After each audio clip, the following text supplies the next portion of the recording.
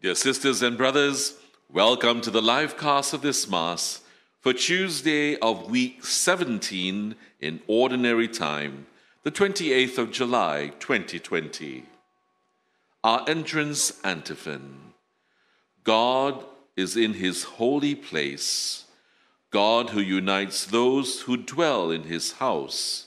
He himself gives might and strength to his people. In the name of the Father, and of the Son, and of the Holy Spirit. Amen. Peace be with you. And with your spirit. Brothers and sisters, let us acknowledge our sins, and so prepare ourselves to celebrate the sacred mysteries. Lord Jesus, you call your people to turn away from sin. Lord, have mercy. Lord, have mercy. You teach us wisdom and write your truth in our inmost heart. Christ, have mercy. Christ, have mercy. You forgive sins through the ministry of reconciliation. Lord, have mercy. Lord, have mercy. May Almighty God have mercy on us, forgive us our sins, and lead us to everlasting life. Amen. Let us pray.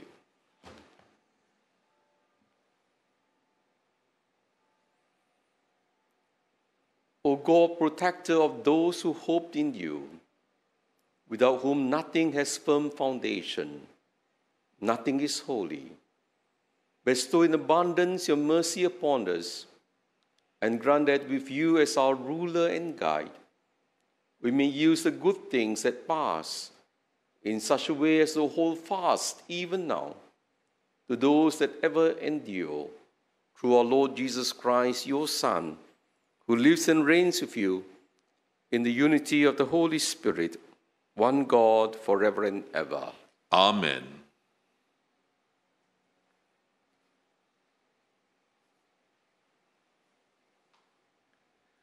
A reading from the prophet Jeremiah.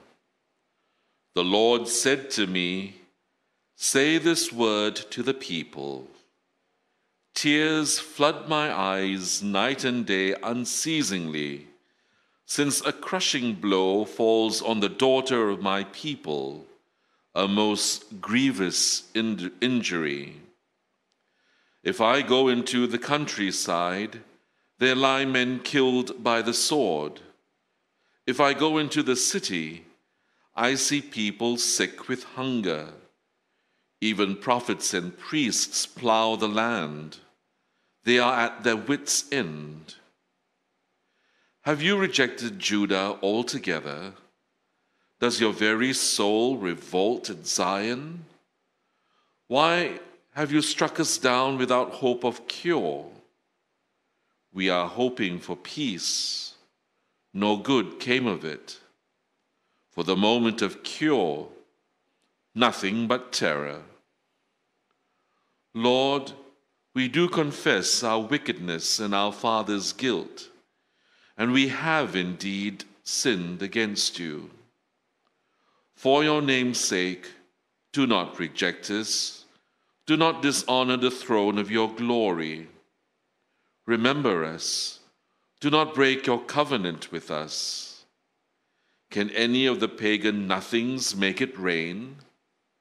Can the heavens produce showers? No, it is you, Lord. O our God, you are our hope, since it is you who do all this. The word of the Lord. Thanks be to God.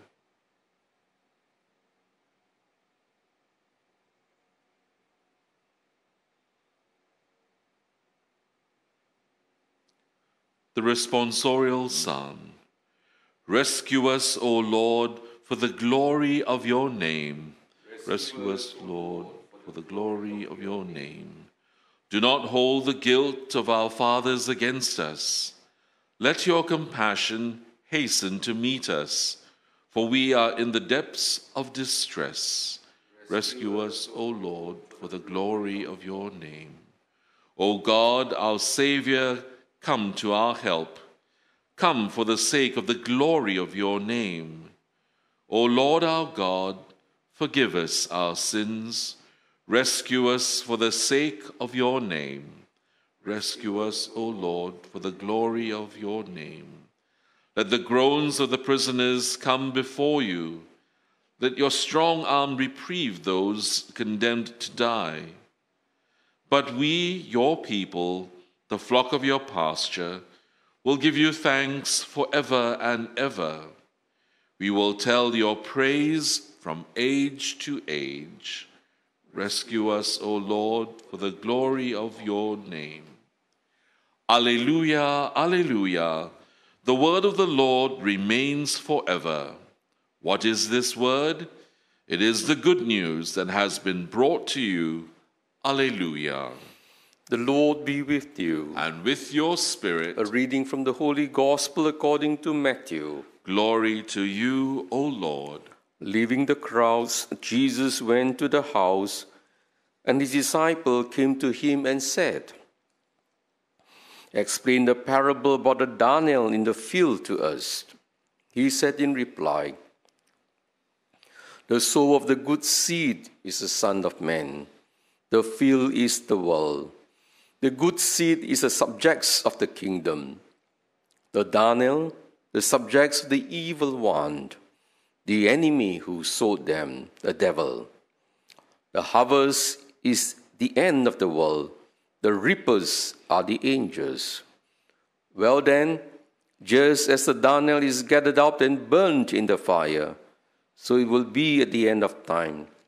The Son of Man will send his angels, and they will gather out of his kingdom all things that provoke offenses, and all who do evil, throw them into the blazing furnace, where there will be weeping and grinding of teeth.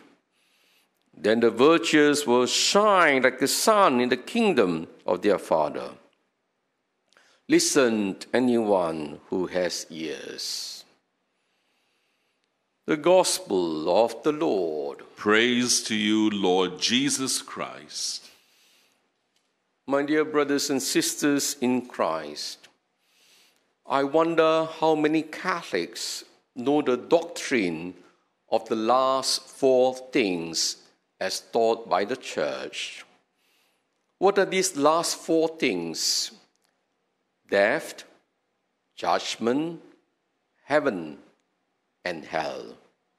These are the last four things that the Church has reminded us, so that we can keep our focus in view. Once we forget these last four things, then we will live our life recklessly, and our life will be futile. But if we are aware that at the end of this life, we will have to die, death is inevitable. No matter how great you are, we will have to meet death. What happens after death? That is an important question which the world cannot answer. After death, we are told there will be judgment. And after judgment, it's either heaven or hell. If the Church has taught us about purgatory, don't think purgatory is midway between heaven and hell. Purgatory is at the threshold of heaven, very far from hell. And so, my dear brothers and sisters, how did these doctrines of the last four things have been forgotten by the world? When these last four things were so clear in my generation, not so long ago. In the 1960s, people were still very, very clear about the last four things. But within the last 50 years, these last four things have been forgotten. Today, we have this modern trend. The YOLOs are promoting that there is no life after death. There is no judgment. there is no heaven, there is no hell. There is only this life. That's why they call themselves the YOLO. You only live once. And since you live only once, and there is this life on this earth, then you must make full use of it. You must try to live to the fullest. But to the fullest for these people means you must enjoy yourself. You must have all the kinds of adventures that are offered in this world. You must taste all the pleasures of life. There is nothing that is right or wrong, because there is no judgment. There is no good. There is no evil. We just have to live our life as we think it should be lived. But we must enjoy. Grab as much as we can. Don't waste your time sacrificing for the future of humanity. Let the future be handed by them. If you sacrifice now, then you will miss out. That is why the corollary to the YOLOs is FOMO, fear of missing out. If you start sacrificing your life for others, then you can never fully live. You will miss all the pleasures of life, all the traveling that you could have done. Instead, you are spending your time looking after your elderly. You are destroying your life. You should leave these fellas alone. Enjoy yourself, go for holidays, spend all the money on yourself. Because you have only one life to live. This is the outcome, my dear brothers and sisters. The YOLOs is the outcome, as I've said many times. And by now you all should remember, it's secularism that breeds relativism, materialism, individualism. Because they tell us there is no God. You don't have a spirit, you are just a creature. You are just like a dog. When you die, you are finished. So why do you worry about being judged at the end of time, about going to hell, going to heaven? There is no such things, they say. There is no God. Just do whatever you want, just don't get caught. The laws that are promulgated, they are neither true or wrong. It's just the common wish of the people. That's why relativism, different countries have different laws. There are different levels of ethics in different countries. Nobody is saying that it's a truth. Nobody is saying that, oh, this is the right thing to do. No, this is what we all agree. It's not because it's true. If the people agree, then it's okay. If the people don't agree, then of course you cannot do it. And if you get caught, of course you'll be punished. But you don't worry about punishment, Because if you get caught and you are sent to prison, if you cannot take it, if life is too depressive, you just kill yourself. After all, you have only one life. Why you want to prolong your suffering? That is why the world promotes euthanasia and even suicide as well. Because there is no point if you find you cannot enjoy your life, then no point living.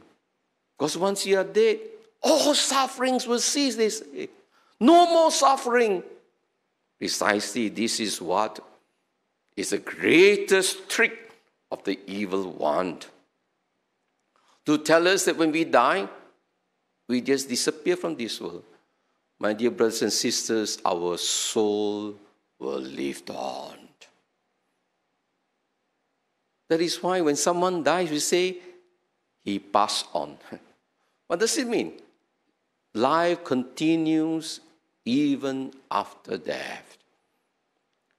Our soul, which is our mind, can never die. It's spirit. Unless you don't believe that you are made of spirit, because the world says we are just made of matter. That is not true. We all know ourselves. Nobody wants to die. That's why even those who don't believe in God after death, they will still remember their loved ones. They will still keep thinking of them, hoping one day can be reunited. So don't fool ourselves. That is why in today's gospel, the parable of Daniel, Jesus made it clear, there will be judgment. Some will be sent to heaven, and those wicked ones will be sent to hell. We will be punished for the evil that we have done. And that is what the Lord said. There will be weeping and grinding of teeth. Not only is judgment a reality, the devil is also a reality. Jesus in the parable of Daniel speaks about the enemy, the evil one, who is sowing all the seeds of falsehood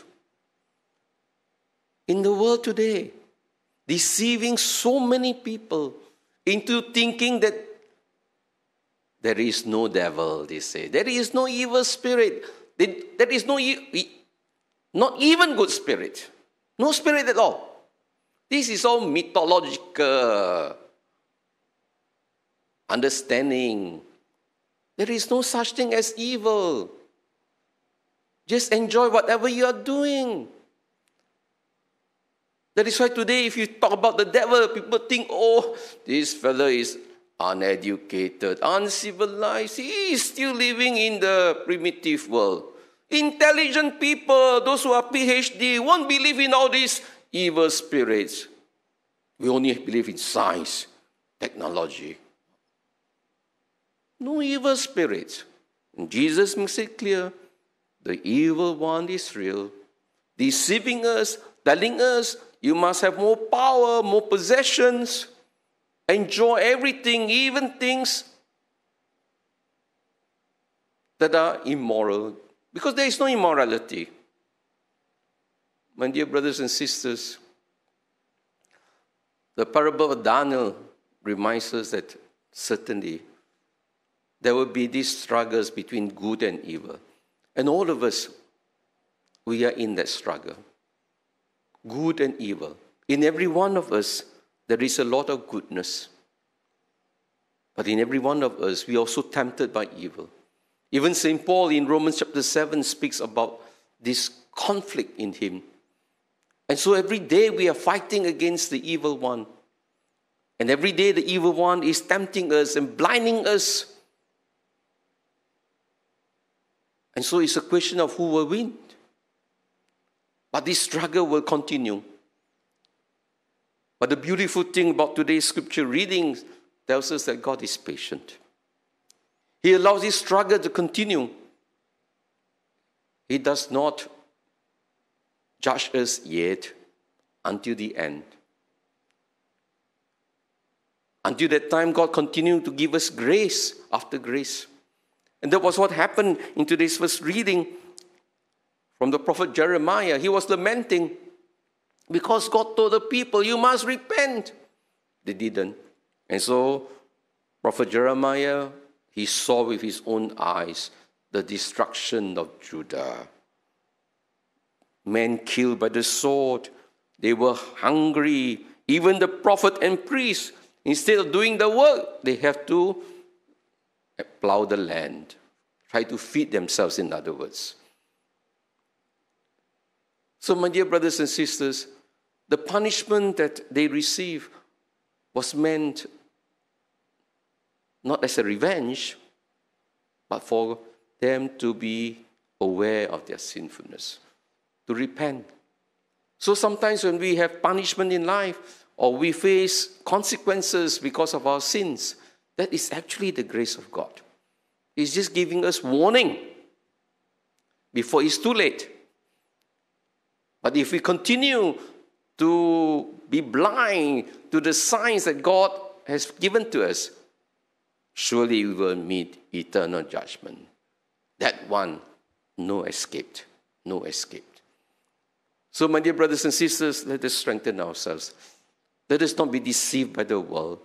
If you want to live your life fully, live in view of the outcome. What is the outcome? Heaven or hell? You choose. If you want to live in heaven, You start living a heavenly life here and now. But if you want to live in hell, then you continue with this sinful way of life. The choice is yours.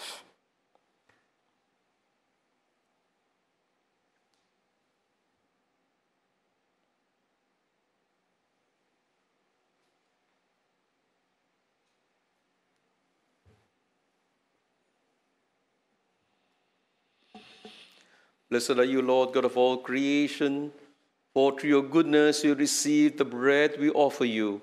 Fruit of the earth and work of human hands, it will become for us the bread of life. Blessed be God forever.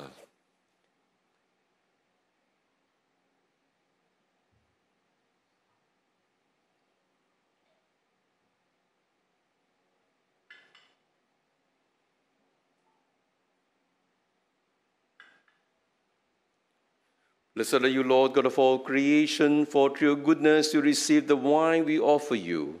Fruit of the vine and work of human hands, it will become our spiritual drink. Blessed be God forever.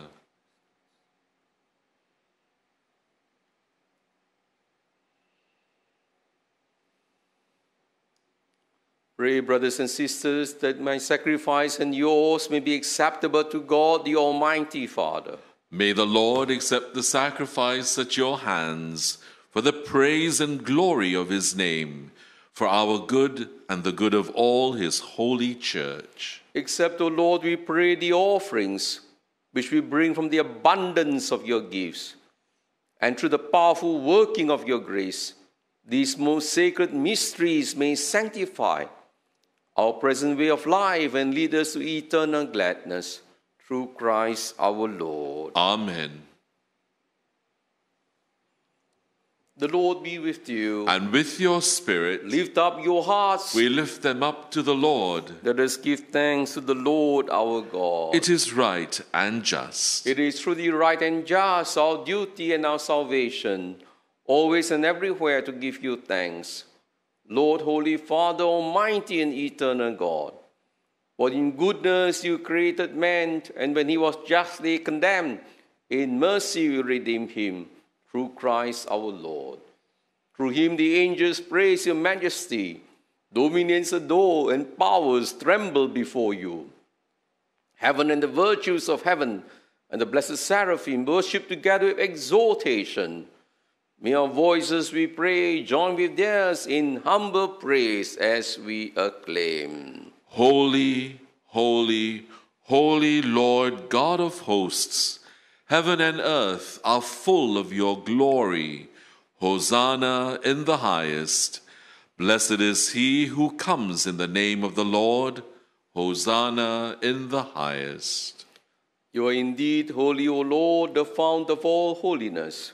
Make holy, therefore, these gifts, we pray, by sending down your Spirit upon them like the dewfall, so that they may become for us the body and blood of our Lord Jesus Christ.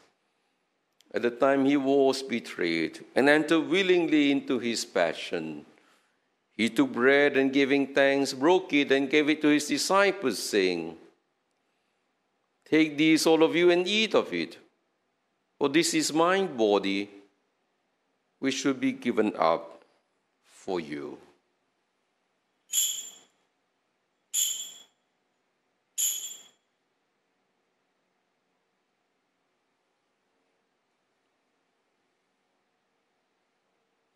In a similar way, when supper was ended, he took the chalice, and once more giving thanks, he gave it to his disciples, saying, "Take this, all of you, and drink from it, for this is the chalice of my blood, the blood of the new and eternal covenant, which will be poured out for you and for many for the forgiveness of sins.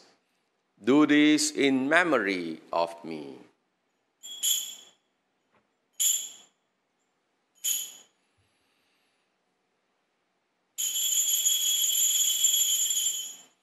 The mystery of faith.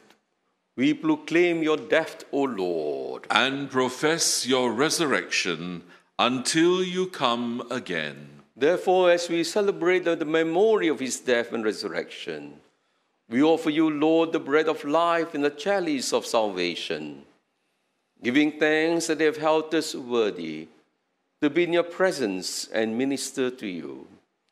Humbly we pray that partaking of the body and blood of Christ, we may be gathered into one by the Holy Spirit. Remember, Lord, your church spread throughout the world, and bring her to the fullness of charity, together with Francis, our Pope, me, your unworthy servant, and all the clergy. Remember also our brothers and sisters who have fallen asleep in the hope of the resurrection, and all who have died in your mercy. Welcome them into the light of your face. Have mercy on us all, we pray, that with the Blessed Virgin Mary, Mother of God, with Blessed Joseph, her spouse, with the blessed apostles and all the saints who have pleased you throughout the ages, we may merit to be co-heirs to eternal life, and may praise and glorify you through your Son, Jesus Christ. Through him, and with him, and in him, O God, Almighty Father, in the unity of the Holy Spirit, all glory and honor is yours forever and ever. Amen.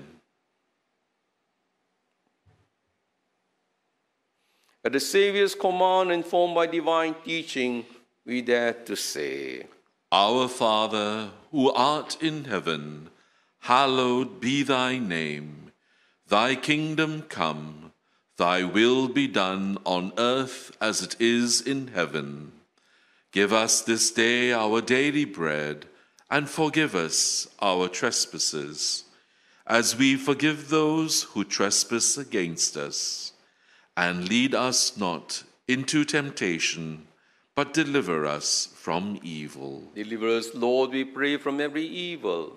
Graciously grant peace in our days, that by the help of your mercy we may be always free from sin and safe from all distress, as we await the blessed hope and the coming of our Savior, Jesus Christ. For the kingdom, the power, and the glory are yours, now and forever. Lord Jesus Christ, who said to your apostles, Peace I leave to you, my peace I give you.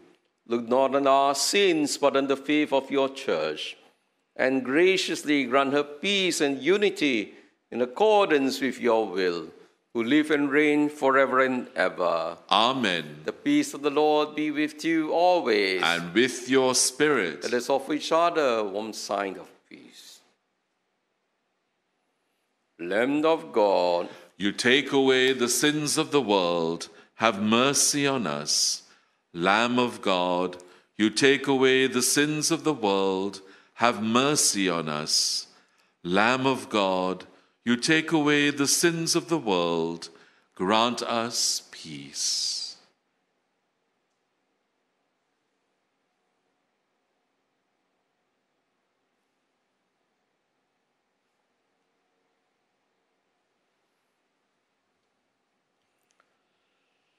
Behold the Lamb of God. Behold him who takes away the sins of the world. Blessed are those who are called to the supper of the Lamb. Lord, I am not worthy that you should enter under my roof, but only say the word, and my soul shall be healed.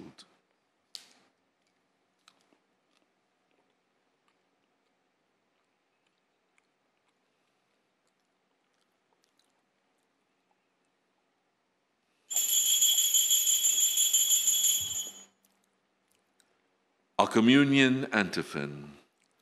Bless the Lord, O my soul, and never forget all his benefits. Act of spiritual communion. Lord Jesus, I thank you for giving yourself, your body and blood, at every Eucharist that we celebrate, and especially when we receive you sacramentally. Since I cannot receive you now, I pray that you will come to me spiritually. Fill me with your love.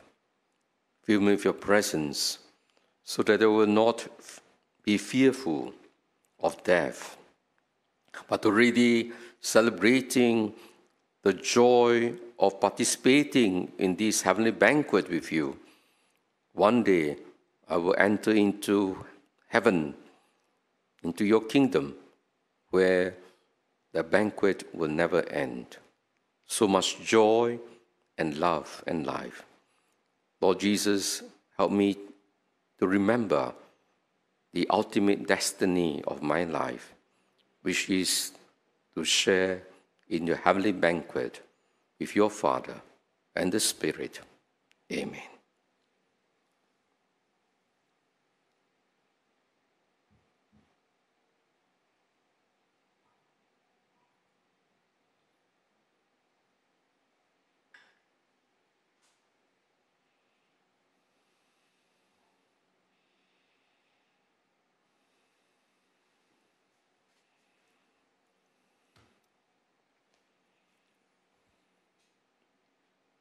Let us pray. We have consumed, O Lord, this divine sacrament, the perpetual memory of the passion of your Son. Grant, we pray, that this gift which he himself gave us with love beyond all telling may profit us for salvation through Christ our Lord. Amen. The Lord be with you. And with your spirit. May Almighty God bless you, the Father, the Son, and the Holy Spirit. Amen. Go in peace, glorifying the Lord by your life. Thanks be to God.